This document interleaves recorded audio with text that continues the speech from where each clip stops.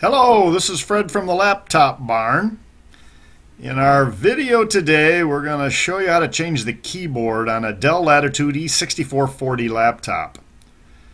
First thing you have to do, you don't even need a tool to do this, is remove the plastic retainer ring that goes around the keyboard. It unsnaps, so just unsnap it and work your way around it. Then you got to remove 3 screws that become available as soon as you get that plastic retainer off. You can see we take 3 screws off. Okay, the rest of the screws are on the bottom, so tip the laptop over. There are 2 screws right there, and you remove those 2.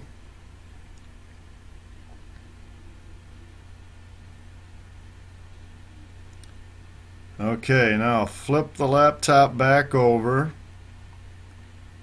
and the keyboard will pop out. The only thing that's holding it now is the connector. Be careful.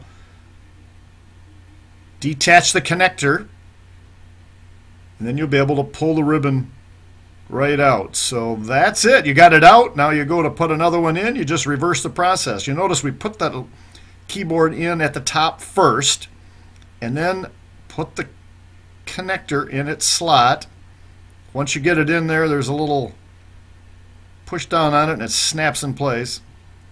Now let the keyboard down, again going from the top first. Now you're going to reassemble the 3 screws.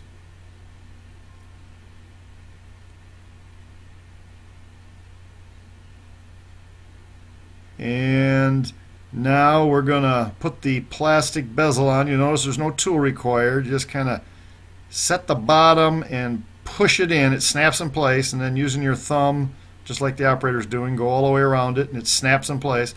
Now turn the laptop over and replace those 2 screws that you had previously removed from the bottom of the laptop. Those go through, and now your keyboard is safely engaged in place, and you're all set. As easy as that. If you have any questions, ask them down below. Please like this video if you so desire, and subscribe to our channel.